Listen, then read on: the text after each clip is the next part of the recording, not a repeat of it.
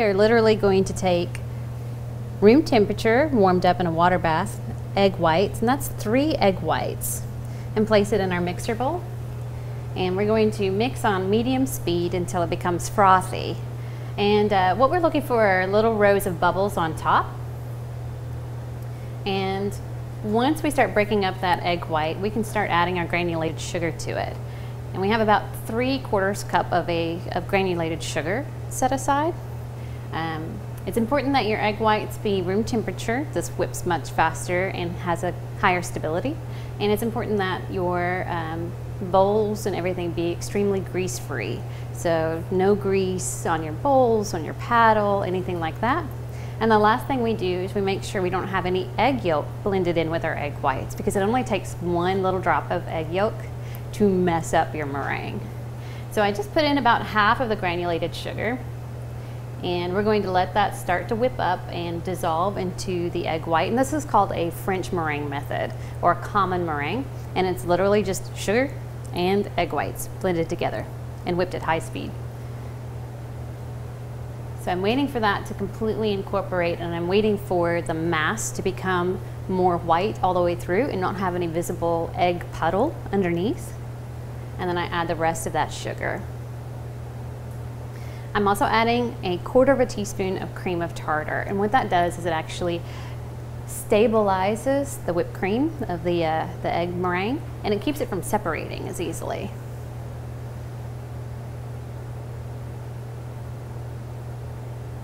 And now we're going to let this whip until we reach a stiff peak for meringues. So keep watching. I'm going to show you medium peak, and then I'll pull the whip out and show you what a firm peak should look like.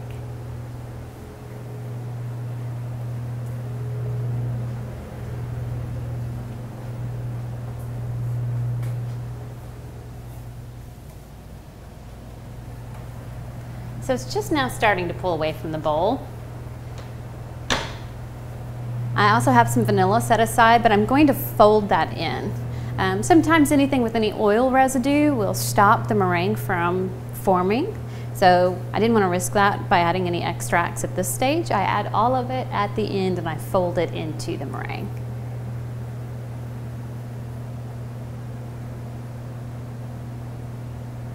And depending on how many eggs you are whipping, it can take anywhere from 3 to 5 minutes.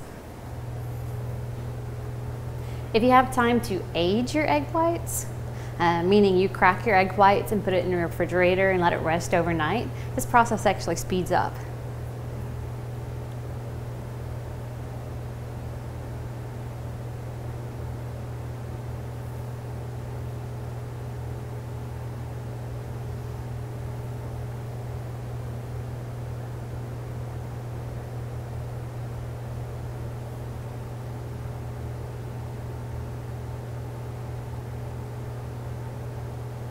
So this is my first test. And the easiest way to test, it looks kind of stiff at this point, but it's not quite there. So I roll it in the bowl and pull straight up. And I can see that the tip of the meringue has folded completely over. Here's a better view of that. And what I want is that tip I want that tip to stand straight up. So if it's folded over, it's a medium peak, which is great for all kinds of other things like macarons or anything else except for meringue cookies. I need a firmer meringue.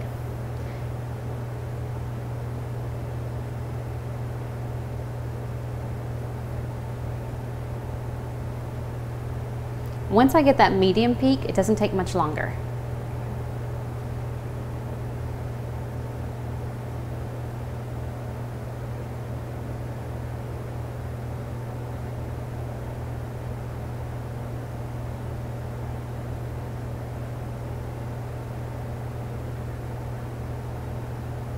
And now I can really I start seeing it form up around that whip.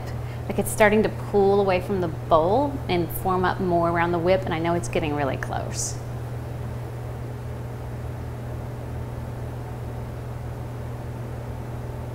See how that mass just kind of stays on the whip as I pull it out? And it doesn't flip over at all. So now when I pull it out, it stands straight up. And that is the firm peak that I'm looking for.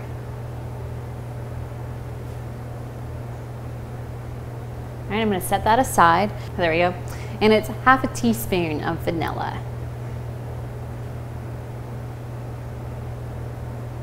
And I like the Tahitian vanilla.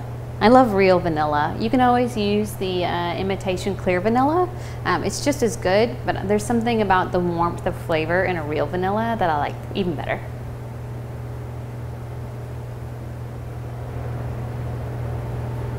So just folding all of that until combined.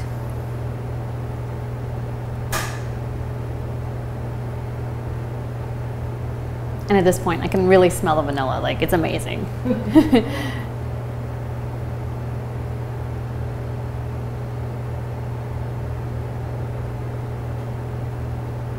All right, now if you're not gonna use it right away, you put a piece of plastic wrap over it so it doesn't form a skin. But we're getting ready to separate it out into 3 bowls so we can get our beautiful unicorn colors. So now I have my 3 bowls already made out, but I'm going to pass the meringue over to you. You've got 3 bowls here. And I have deep purple, pinkalicious, and breakfast blue.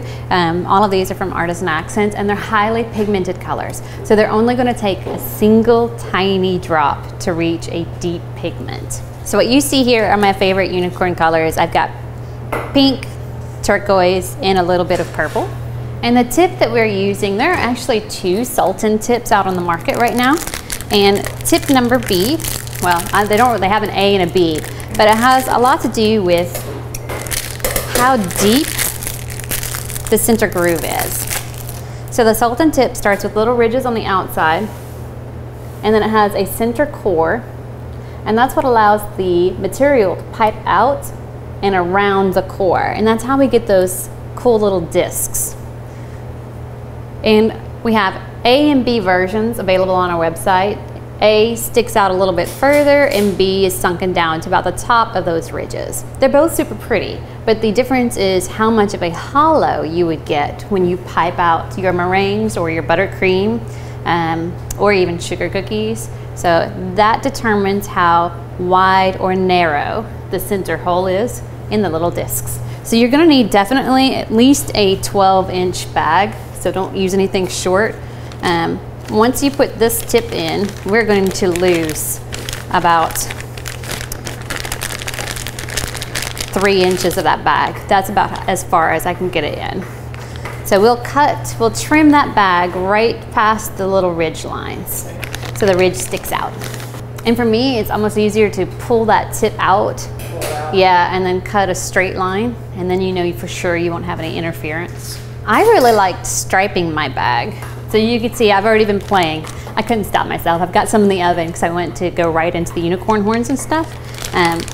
But to stripe your bag, you're going to open your bag up as much as possible, and you're going to spoon your meringue to one side of your bag. And I usually just go over, just like cup over, and then I'll grab my other color and put here and continue striping by going down the outside of that bag. And then my last color, same thing. One little dollop in there and then the rest on the outside edges. Nice thing about meringue, it's not heavy, so it just sticks in place. And then to get them to come together, I just slowly pull my bag up and keep the colors on the inside.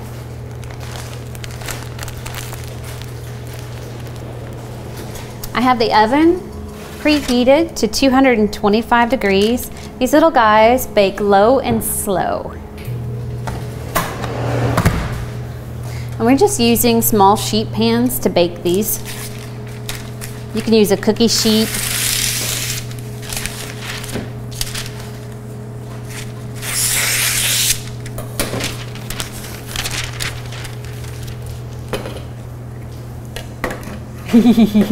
Are you ready to start piping? So meringue is very soft. And to pipe it, we're going to hold the tip. We're going to hover just a little bit above the paper. And sometimes it's, I adjust by bracing my elbows on the table. And then I literally hover and pipe straight down, stop piping, and lift up.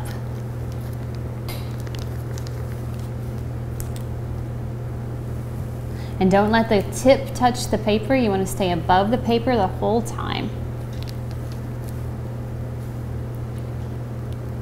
Again, we're going to pipe straight down, and I lift the tip up slightly as I go. So if we leave it in one spot, it'll kind of fill in the hole. But if we pipe and raise it up slightly, we'll get more of a dome cup shape. So you have to play with your pressure, and you have to play with the height.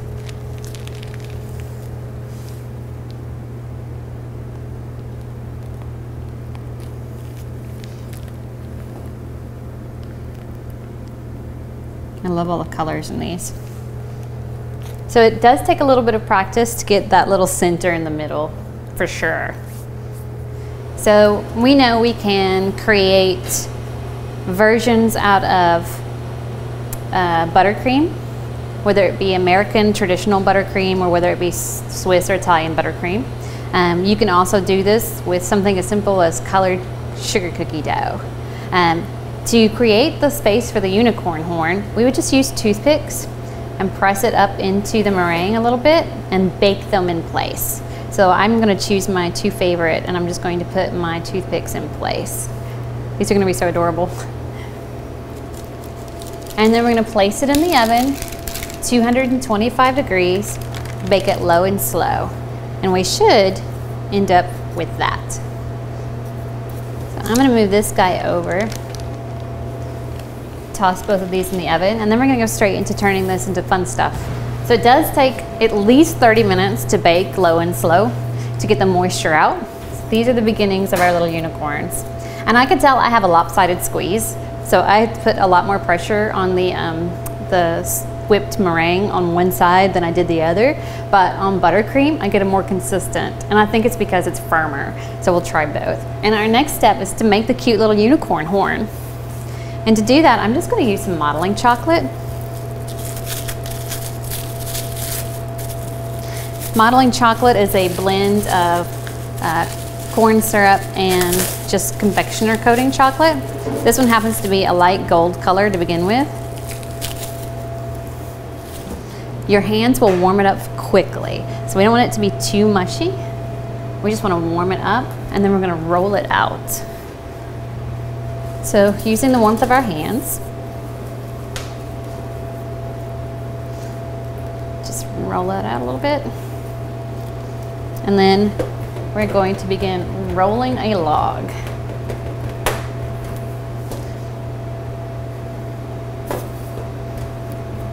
And then we're going to turn this into a long snake with a tapered end.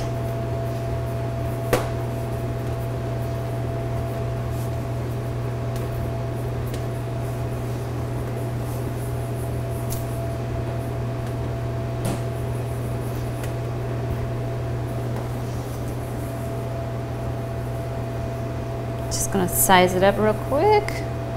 Yeah, I need it long.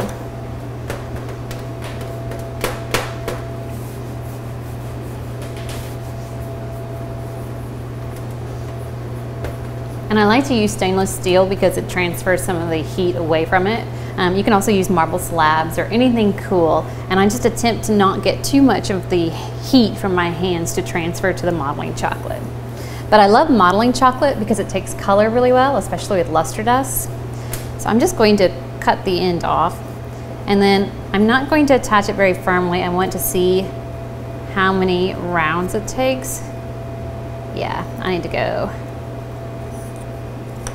probably about 5 inches max needed. Yeah. So they cut it off?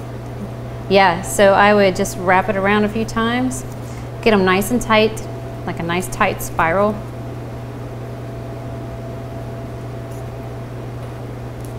Whoop. Leave your toothpick in your meringue. At least that gives me a little room to adjust now.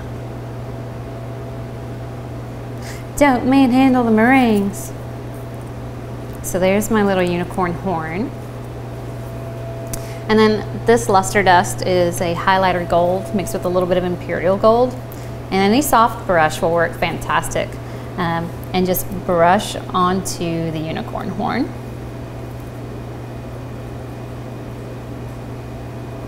If your toothpick continues to come out, we can add a little bit of royal icing and glue it back inside.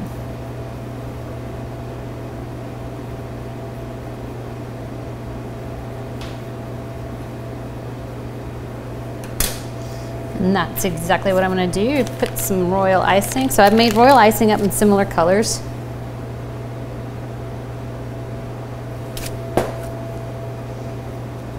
And I'm just going to stick that back down into the hole. And then I have royal icing bags, and on those bags I have a standard drop flower, and I have a little tiny star tip that I'm going to make little rosettes with. And then I also have some leaves, a leaf tip for some accents. So one of the things I love about unicorn, the whole unicorn trend, is that it has all those waves of hair, and it's usually a combination of flowers and little rosettes. So I'm actually going to take one color, and I'm going to start by creating just little rosettes, and those are just the circles. And I'm going to come all the way up to the unicorn horn. But I kind of like the look of like sideswept bangs.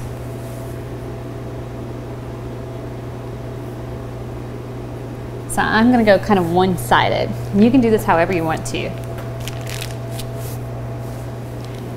And then I'm going to apply a few drop flowers, and those are the ones that you just pipe directly down.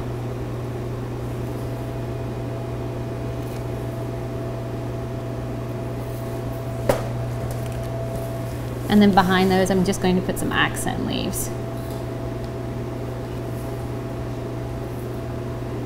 And then the only thing missing now is glitter, which I can fix that too. A wonderful disco glitter. Ah. Glitter's always good. Yes, it's a hologram. So it's got a little bit of iridescent and shine. Yeah, I love it. If I could just cover everything in this glitter, I would. And the dry dust pump works wonders.